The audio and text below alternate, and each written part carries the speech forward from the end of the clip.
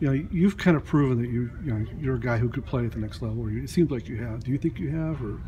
Yeah, I think I have for sure, but you always got to keep working, and you got to keep working for that break, and that's what I'm trying to do right now. Just be the best I can every day, and I think a break's going to come here soon.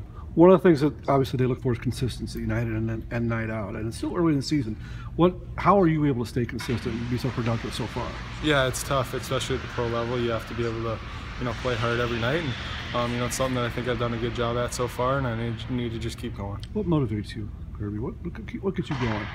Obviously, to play in the NHL, it's a goal of mine since I was a young kid, and that's what I want to do, for the rest of my life. Why? Just a simple question, but why? Why is that? It's just the best game in the world and the best league, and there's nothing better. When things are going really well for you on the ice, what is it? Tell me what's going through your mind. How do you feel? I think I'm skating good. I got good jump in my legs, and I'm getting on pucks and winning battles. I think that's how I get most of my offense from. Down low and winning battles at the net. You look like you're really tenacious out there. Is that just part of your nature, part of your character? Or? I think so. I mean, I'm a guy I really like to score and I like to win, and I have a lot of fun doing that. So that's what I try to do. What are some of the areas of the game you think you want to work on?